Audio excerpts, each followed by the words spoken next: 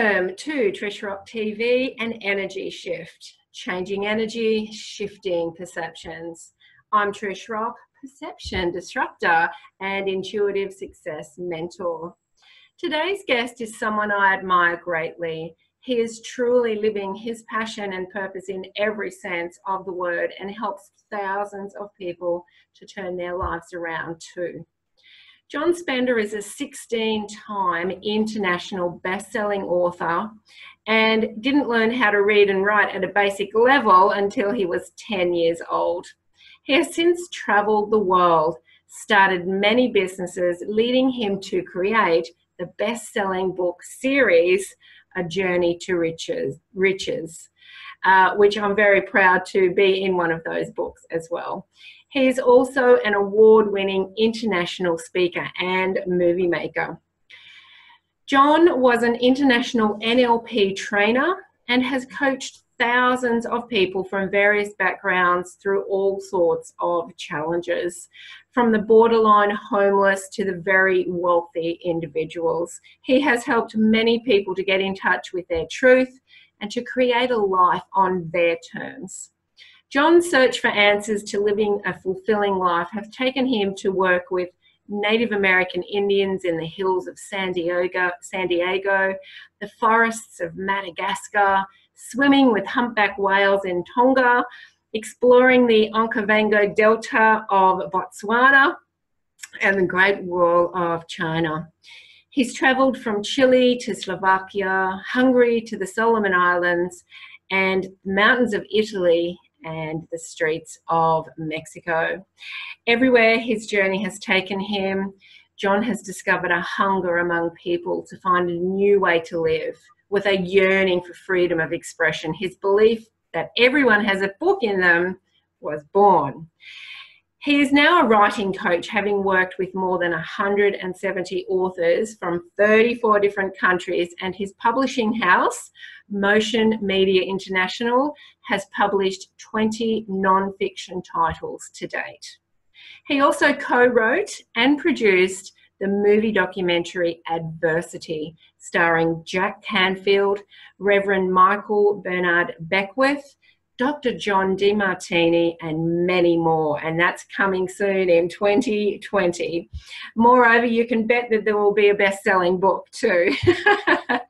So currently living in Ubud in beautiful Bali. Welcome, John. Awesome. Thank you, Trish.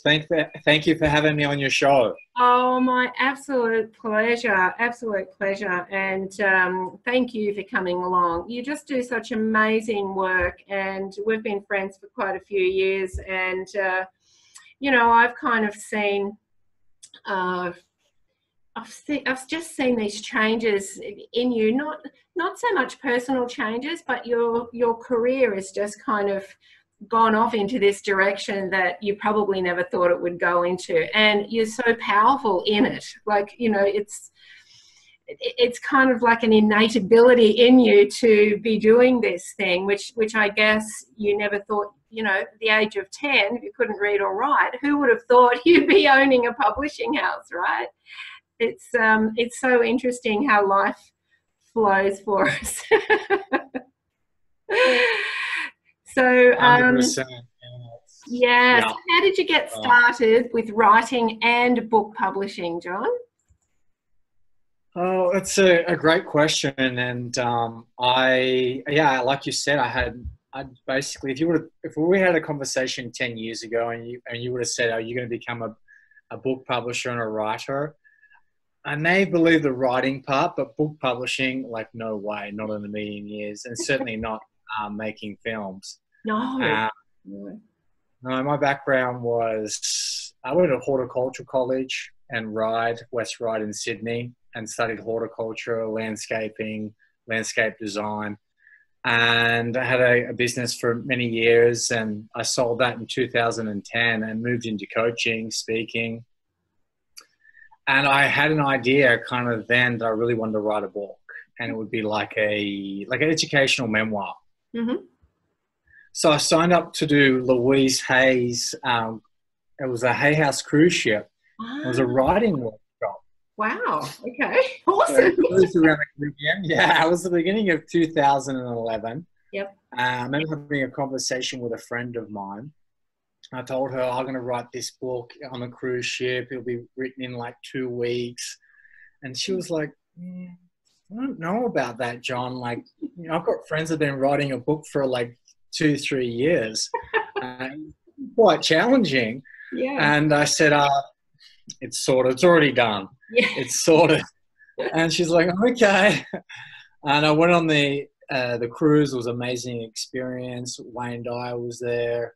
Louise was there. Cheryl Richardson, Reed Tracy, and it was just an amazing experience. But every time I went to write, I just got blocked. It was the most bizarre thing that I'd ever experienced. Wow. And when I came back, I was communicating with a friend, and she suggested that I get a dictaphone and speak the book. Ah, okay.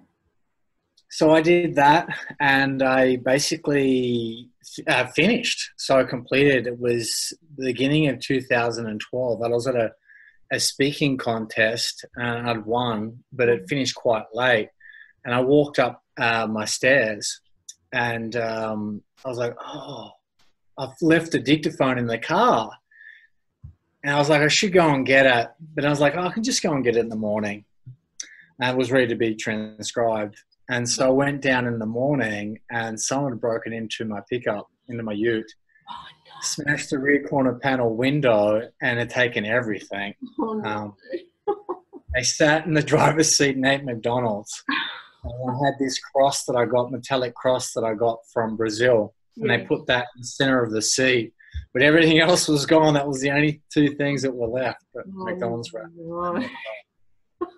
I was devastated. It took me a little while. My coaching practice was coming along. I kind of, most businesses, it goes up and down, and the transition had been very smooth, but I was I just made it through like a rocky period.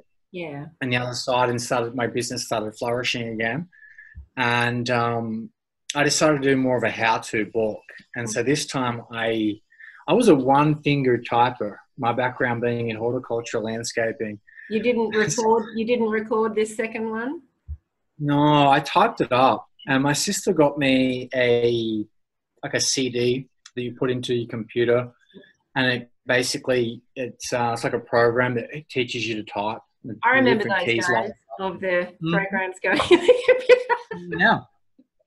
Yeah. So yeah, I had I think it was a laptop, and just started typing. It took a while. I got to the last chapter, and I went into the kitchen. I was doing something. I think I was making myself a sandwich or something. Yeah. And I didn't know how to save it, so I would just keep it in like the folder, but it wasn't saved to the actual computer, and my computer crashed. And so I lost the book. And I was just like, this just isn't meant to happen.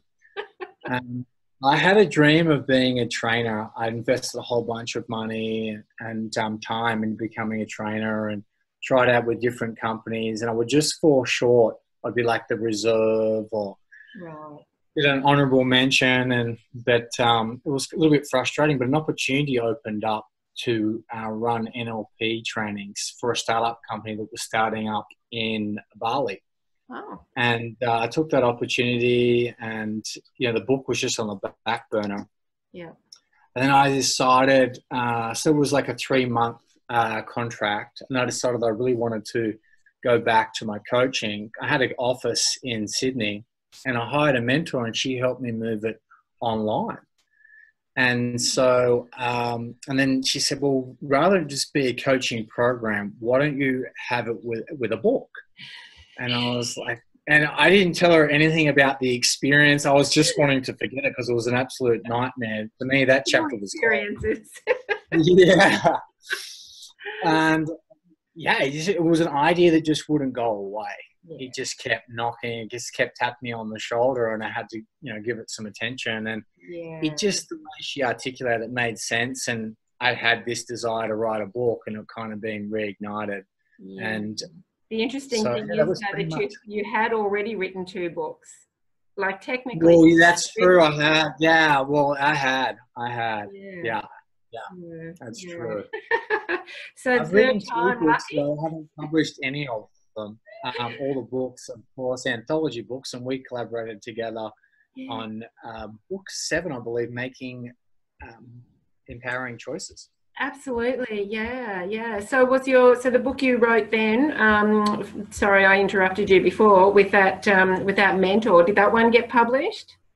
Yes, it did. It got published in 2015. So I sat down with the mentor in 2013, around August, July. And so that's when the coaching program was 6 months. Most of the people from the program opted out of writing a chapter. At first, they're all excited, but when push came to shove, and I didn't really have the processes that I've got now on planning, on blueprint, and setting out a chapter. Yeah.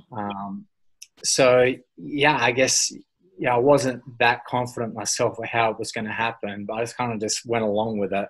Okay. But I had to find other people to fill the book, and I kind of bit off more than I could chew, and it was like 19 of us. Okay. Collectively writing together, and the theme was the art of overcoming challenges, which was You were living it. I was living it. Yeah, it was interesting. It was scary. How did a you lot feel? of ups and downs with the first one. It published in November 2015, Yeah. and it was a #1 international bestseller on Amazon, and Yeah. a lot of downloads, and did very well. Absolutely, and I think you might have been, amongst the first to do those collaboration books, John.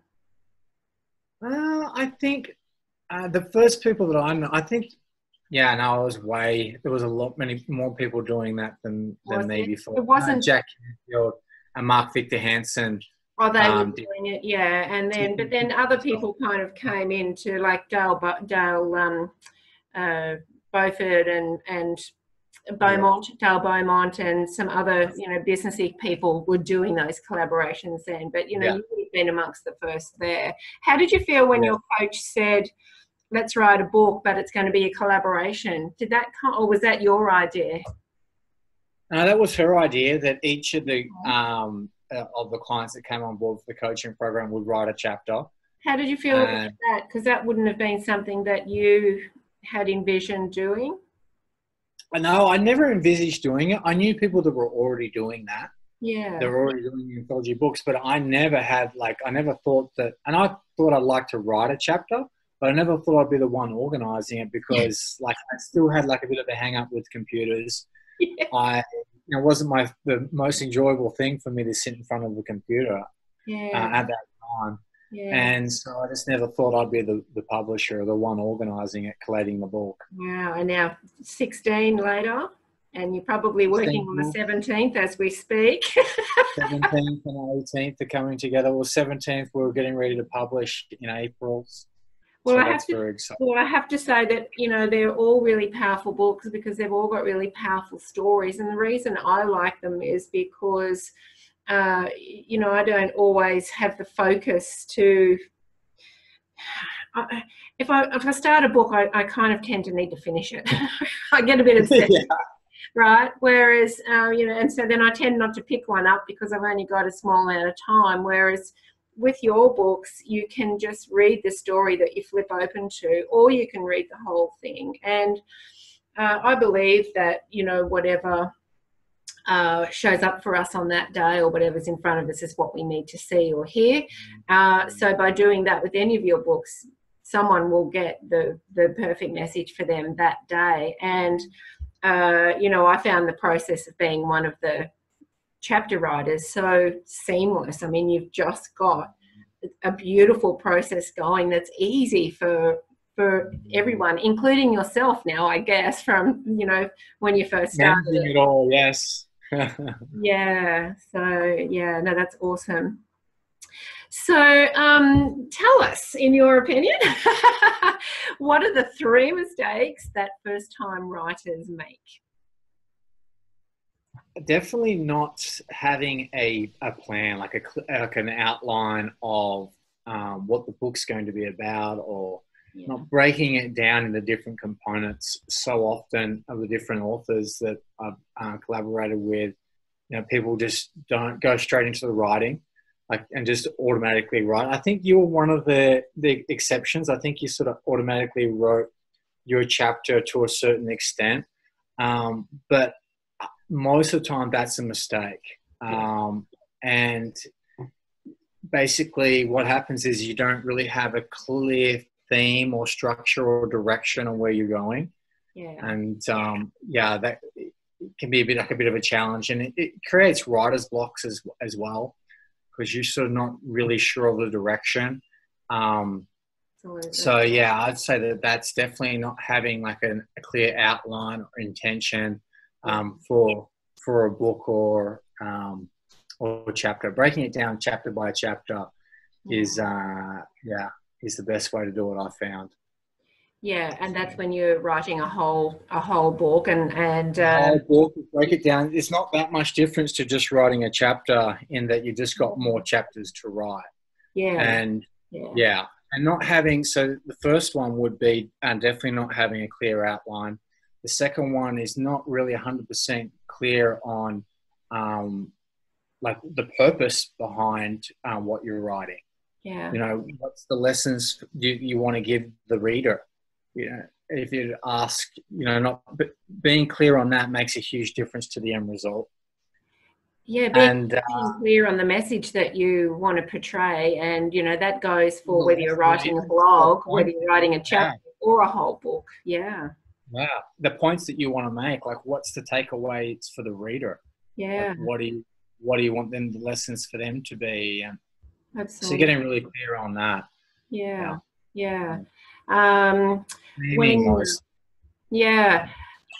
So I've written a couple of books, and I liked to, and everybody does it differently, don't they? But you still have to have the same kind of, you know, understanding of what the message is.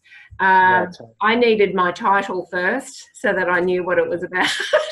I needed my title, and then I came up with all my chapter titles. And then the 3 or 4 points in each chapter, and then I just filled in all the blanks. Is that the kind of thing that you're talking about? That's what I'd call like an outline. An outline. You've broken it down chapter by chapter. So and then it's and so if somebody's so whether they're writing a book or whether they're contributing to one of your books and just doing a chapter, you still need to have that one chapter broken down into something that makes sense, not just kind of at least an outline, and even better would be to have a blueprint. You know, the makings of it, and getting clear on like what you're sharing, the purpose behind what you're sharing, the lesson takeaway for the reader. How does it relate to the theme of the chapter? And then the emotional state that you want the reader in. Those 5 elements make a really solid chapter. And then there's different writing structures you can use as well. So, and rather than vomiting on the page, there's certain writing structures. And I think the simpler the better. Making a point, telling a story, making a point, having supporting evidence is really helpful. And it really is just, you know, books are just a whole bunch of different stories under one umbrella of a theme. You marry it all together. Now this is probably a bit off topic, but I know that you're in you talk a lot as well, like in Toastmasters.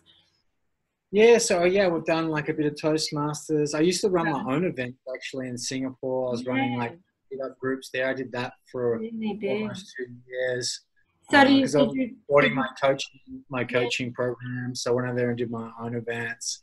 I've spoken at various retreats in the States, which is just very fortunate.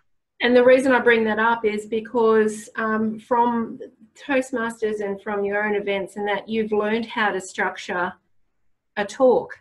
So you've learned how to kind of structure things, which is the same as structuring it on paper, really, isn't it? For the book. Speech writing skills, having a clear opening, middle, and end.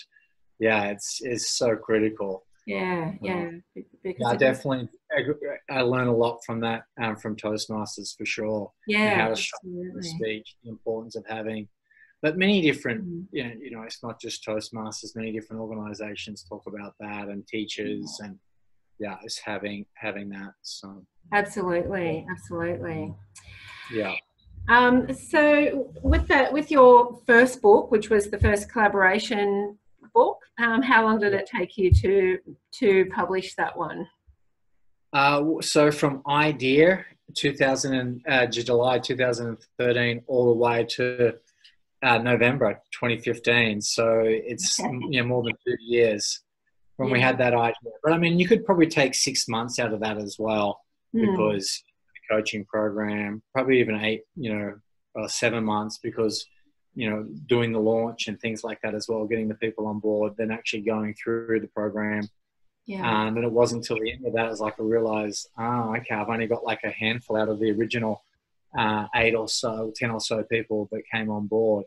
Yeah. And so I started asking other people, and they started to come together.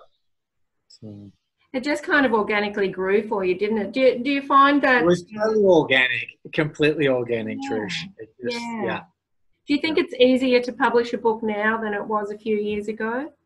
Oh yeah, it's never been easier to self-publish or to publish a book. So it was very easy. Yeah. I mean, it wasn't very easy, actually. It was very challenging, to be honest. Like, I had no idea what I was doing. But, I mean, you could do a lot of research. I made a lot of mistakes, especially in the first one, and with the editing and finding good. Once you get, like, a good team, then it's easy. It's easier. Yeah. But it has never been easier to publish a book, although there's a lot of different fundamentals to take into consideration. Formatting, design, editing, proofreading. There's a lot that can go wrong. Absolutely. And, it's still doing a book is a big project. So kudos for you for publishing 2 books on your own, and then of course the one we collaborated with. It takes a lot of work. It's a big project. And then and that's like 5% of it. Then the 95% of it is marketing, is getting it in front of people to read it. I think the statistics is that 90% of authors sell less than 200 copies of their book. Yeah, it's sad because you know how much energy goes into it. The couple of books that I've written really were for an industry that I'm not in anymore, but they're still on Amazon selling, so I don't promote them or anything. But they were never in bookstores, and I think if you really want them in bookstores and you really want them to get out there to the wider community, not just accidentally be found, right? You really do have to put that marketing behind it. And I think in a way that's probably what's stopping me from writing my next one, because I'm like, well, I'm going to put all that energy into it, and then what if I can't get it out there? So it's a big issue for a majority of authors, for sure. Yeah. For sure. Yeah. And the majority of them just want to be writers. They don't want to be marketers. But if you want to self-publish, and publishing houses anyway, you're not really, because people talk about royalties. Most of the authors don't get any royalties, or very little, because they get in advance, but then you've got to pay that money back. Yeah. Yeah. You know what I mean? That's through book sales. So, and even with the publisher, you still have to do your own marketing. Yeah, well, even with the publisher, you still have to do your own marketing too. So yeah, that's right. Most people don't realize that. So they'll only promote it to a certain, they have their own databases and stuff like that. And they give you on what they think that they could get back from the book. Yeah. But most publishers won't take you on board unless you've got like a following, a list, and you can guarantee a certain amount of sales. So. Yeah. And so when you first decided to be a writer, was that moment when you put it into the dictaphone, or was it later on after you did your first? I used to write. Well, as you mentioned in my bio, I didn't learn how to read and write at the basic level till I was 10. Yeah. But how I discovered that I was going underneath the radar, I was in year 3, and my teacher at the time, she just didn't know how to handle the class. Yeah. And so we just let them muck up. But we had like this, I don't know, we kind of did what we want most of the time in the class for year 3. Which is, nothing's changed, John. Yeah, no, that's true. That's right. And so I used to just make up these stories and write these stories. And I just had like a wild imagination. Yeah. The thing was that I didn't know how to spell, and I was dyslexic, so it was just like a dog's breakfast. It was an absolute mess. But I wanted to go. I don't know why. I was only like 8 or whatever. Mm.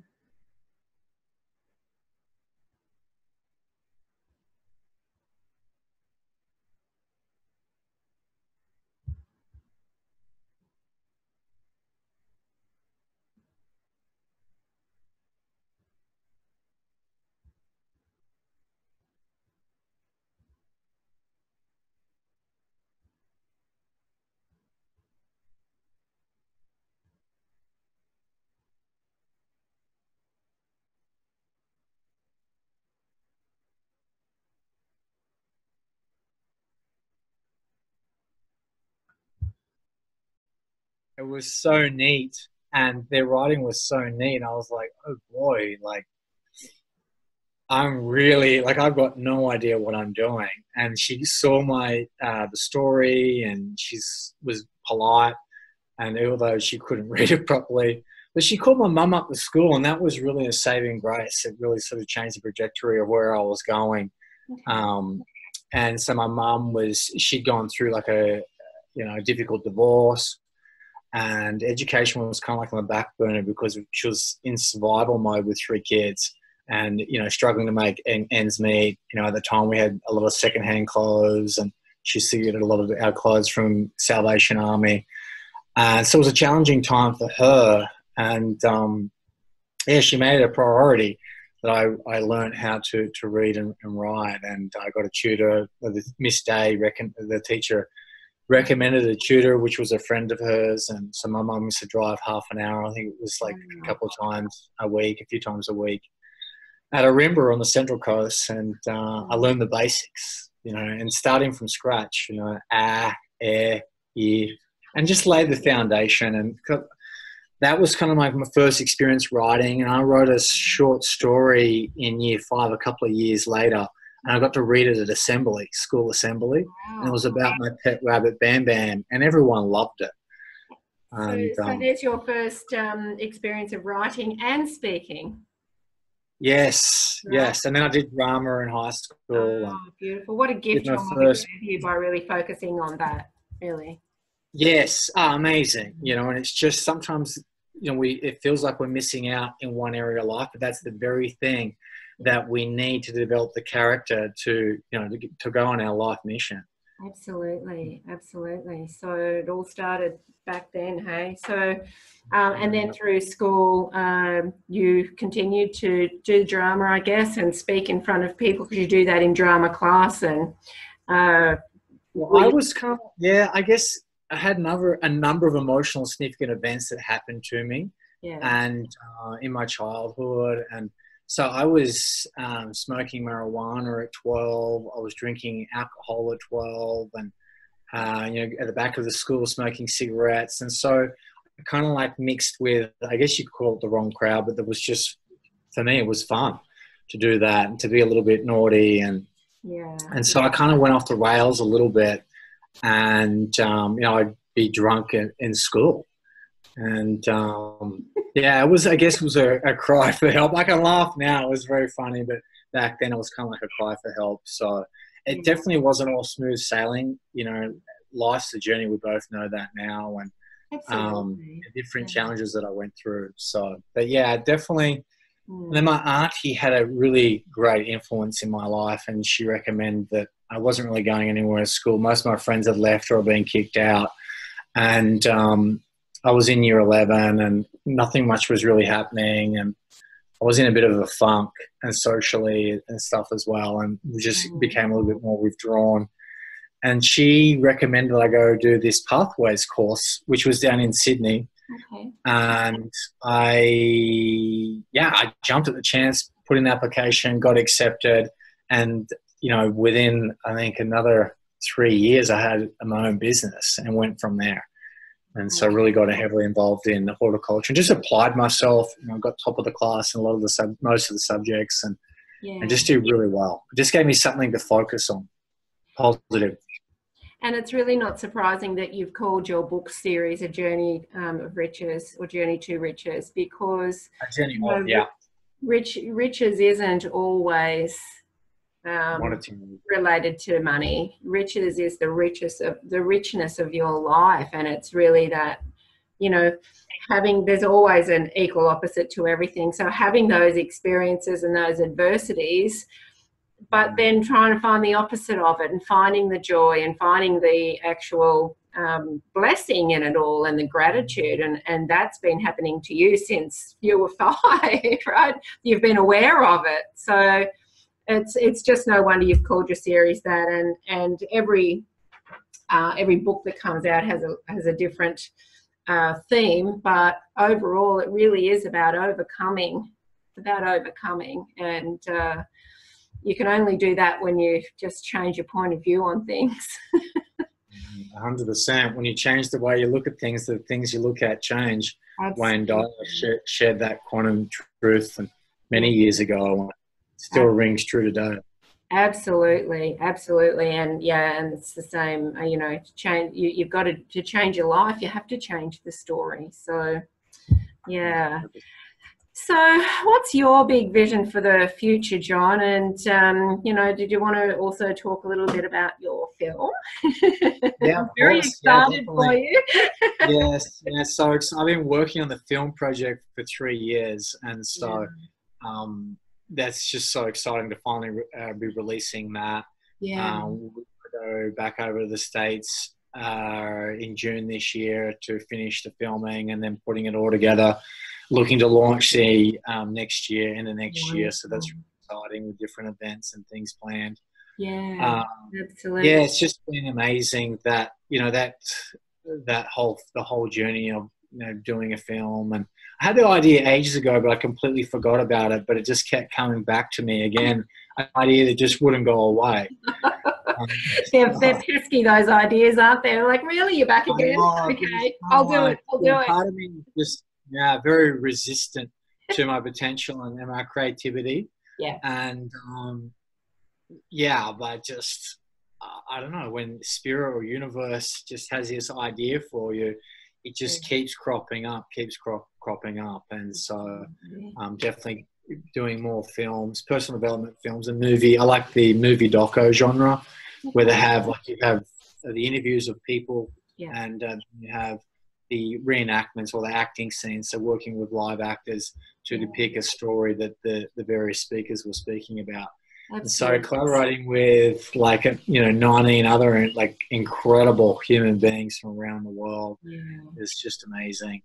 So to get that out there, it's just another door opening, and really an opportunity to share inspiration and to inspire people to live their best selves and to take a chance. Absolutely. I just can't wait to see it. And I know that it will only be the first in a series, because I feel it'll just take off like your books. And so you've got another 2 books coming along. That might be 20 by 2020. What do you think? Well, yeah, it could. I think probably more than that. Like, I've also completed a manuscript for. I've written another 2 books that I haven't published that are my own personal books. Okay. Independent releases. One I don't think I'm ever going to publish. It was more, now that I look back on it, it's just more of a letting go. Like a personal diary. My childhood and stuff like that, and maybe not interest to anyone else, but it was just very therapeutic for me to write that. But I've still got that manuscript on hard drive stored away. You've learned. It's just nice to. It would be nice to read back on it someday as well. Absolutely. Development. Yeah. And I've got another one as well, and I probably release that this year sometime. I'm definitely going to release that book. Awesome. And so this is what you do full time, isn't it? You do your books and you've done the film. Coaching, helping people. Yeah. And so I've had 2 calls with authors from the States, and just so exciting. And I work with even more authors now. I think it's it's almost close to 200 different authors from, I think it's 36 different countries. So. Wow, that's amazing. Wow, what an achievement. Yeah, Yeah. and it's just an honor to share people's stories. Like, we learn through story, and it's just such a gift to be able to, well, firstly help people share their story, Yeah. and then and some people and different authors need in different support, and to give them a platform to share inspiring messages. Like, it's such a win-win. It You know, really. it's win for the readers. They get to Mm. pockets of inspiration on different themes, and choice, challenge, change, transformation, inspiration, love and gratitude, entrepreneurship, and so happiness, courage, so many different titles. Yeah. And And then all the proceeds and all the royalties from the books. I mean, each book we sell, you know, quite a few copies. I think the last one was at launch was close to 1,000. So it's not a huge numbers, but it's pretty good. It's better than the average statistic from authors. And we absolutely. raised like $300-400 per book for the Bali Street Kids project, Yes, it's which is such a worthy project. It's beautiful. Yeah. yeah, which is a home for disadvantaged kids that, you know, Mm. for whatever reasons, a lot of the time the parents don't have the resources to look after them. Yeah. They're from rural areas in Bali, around the north, northeast, northwest, Yeah. and other parts of Indonesia as well. And so that's very fulfilling. You know, it's something. And the book series is bigger than myself, and then giving to the orphanage.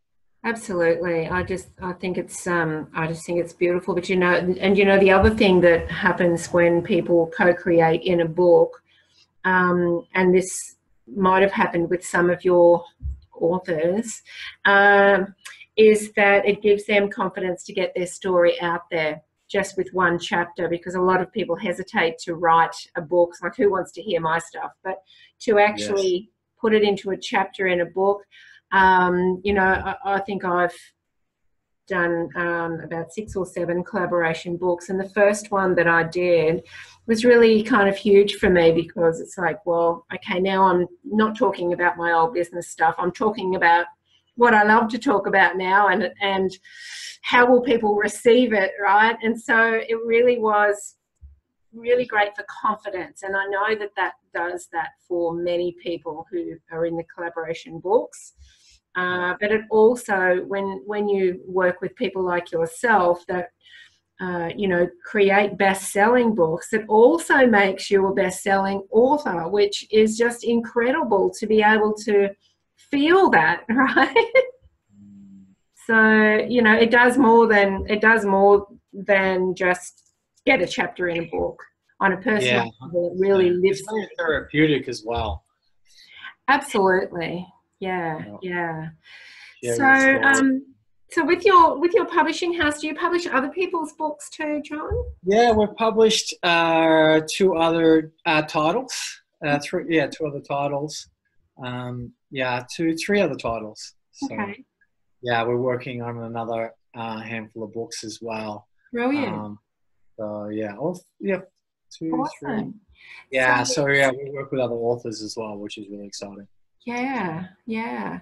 So what is your vision for the future? Where do you see yourself in So yeah, 10 with the years? film, yeah, basically is launching of the film and the events and the coaching program that's with that, and the online summit, and then keep publishing a Journey of Riches books. I'd like to do 101 books. Okay, Um, that's your goal. yeah, as a tribute to Jack Canfield, who had the Mhm. idea of, you know, it was 101 stories per book, and Yes, it's in very the knowledge. chicken soup for the soul books. I've got the Yeah, powerful, yeah, powerful books. Yeah, yeah, very powerful, and yes, there's a vision to do that, and to do more of my own books as well, yeah, and so and more release it, and get more them out. movies. Yeah, and yeah, that's pretty. I would love to do some acting, to act in a film, at least one film. So that'd be awesome to do that. Yeah. Well, you know, you took drama classes. Well, that's right, and I actually have written the script, so technically could write myself a part. So yeah. You need to write yourself into the script, John, right? Well, yeah, I kind of have, but you know, I guess, you know, sit down with the director and just you know, just say, you know, we've sort of spoken about it, but Yeah. yeah, so definitely that's a possibility in the future as well. And I so, think it's easy to, yeah, write yourself in your own film, but to yeah, actually get cast in someone else's film is probably more what I'm thinking. But yeah, I think my first start would be I'd have to create the opportunity myself. So absolutely, and I'm sure you will. So yeah. for people listening, if they want to come and work with you in some capacity, through your books, through coaching, is that where's the best place for them to go to connect with you? Or have all of your links are here for them to click on, but where would be the best way, and what would be the Reach best out way to for me them to on, yeah, the best is either email jrspender7@gmail.com or on Facebook through Facebook. Yeah, So yeah. that's Facebook's a great connector now, isn't it, with people? It's often quicker than website or anything like that. So, yeah. So if you're listening to this, connect up with John on Facebook. He truly does do a lot of amazing things, and you'll really love having him pop up in your newsfeed. But yeah, connect with him. So, yeah. Any last words you want to say, John? No, I mean, anything's possible. I mean, I've filled every book, through Facebook, using Facebook. And so social media has just been a revelation. The same with the film as well. And so it's just been a godsend. Yeah, it's just anything, every master was once a disaster, and anything's possible. You set like clear intentions for yourself, right? And, taking time to do the things that, I'm very career focused, but also have fun. I just got back from, a week in Japan. I was also, in Tokyo. And so I travel a lot. I probably do like, half a dozen trips every year to various countries. And my life's sort of set up that way. And so it sort of forces me to travel and explore, and I'm involved in a lot of community projects, social giving. Yeah. So yeah, I think it's, you just, if you want a fulfilling life, it's up to you to create it. You've got And to so really being clear on what are your values, what's going to bring you happiness, what's going to bring you joy and fulfillment in your life, and then go about, creating that. And the clearer you are on your vision, this, you're clearer in your intentions. It was funny when when we filmed Michael Bernard Beckwith, he was in The Secret, and he's Agape Center, and he's amazing. In California, and he was saying that today he finds, and he's worked with millions of people, and millions of people have watched his broadcasts from Agape. He was saying that he finds that there is an intention deficit disorder, that people don't have clear intentions of what they want. Ah, interesting. And then you're frustrated because it's not showing up. So then there's the frustration. Yeah, there's not that clear intention. And our favorite author, Dr. Wayne Dyer, he wrote the book, The Power of Intention, and he sort of breaks it down. It's a beautiful take on the value of having clear intentions, clear goals. Absolutely. And that's where your manifesting power is, in clear intention. And it also helps you become the master when you are going through disaster. Because that's right. Well, you got to start somewhere. You got to learn at some point. So I kind of just learned by doing. Yeah, I learned by doing as well. But I love that saying, a disaster to master. And that's every master was once a disaster. Yeah, I like that. Some Zen Yeah. Yeah. Oh, well, thank you so much for coming on the show. It's been an absolute joy, as always, to get together and have a chat with you. I love all of the projects that you have done, are doing, and intend to do. And, all of your, for everyone listening, all of John's links and contact details are below here. You can hook up with him on Facebook or give him an email if you'd like to work with him or find out more about the books and the movie. Can't wait to see it. Awesome. Super excited. Thank you so much, Trish. It's an honor to be on the show. Thank you. And thank you, everybody, for tuning in. I will see you next week for our next exciting episode. Bye.